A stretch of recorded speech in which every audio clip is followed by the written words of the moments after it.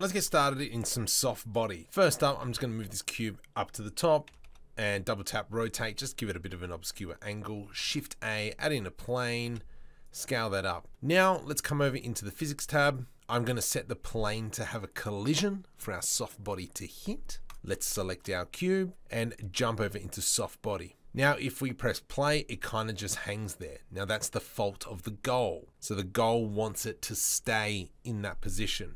So if we go back to the start and press play, it'll fold into a flat plane. Now to quickly resolve that, we can go into edges and enable stiffness. Press play.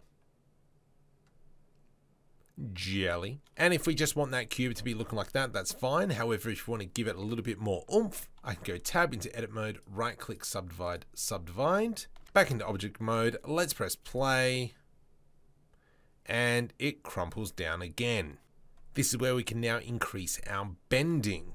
So if I go probably about 2, let's press play, and you can see it does crumple a little bit, but it keeps its shape. Now with that, you can kind of see how it bounces around, but it still keeps its shape.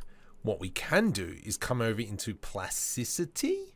And if I bump that to 100, and let's give it another subdivide, why not? If I press play, we can see that it kind of almost turns up into Play-Doh. So that deformation will stay there.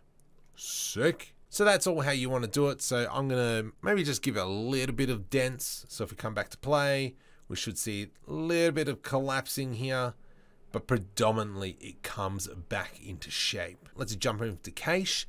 Once we've saved the file, we can set our start and end time of the simulation, and then we can go bake all dynamics. And then we go, now we've baked that soft body, let's now do a little bit of extra. And bop, bop, bop, bop, bop.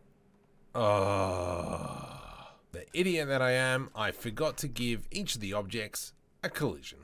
And if we press play again, sick. Now this is different to rigid body animation, purely based off the fact that there would be no flexing of the object.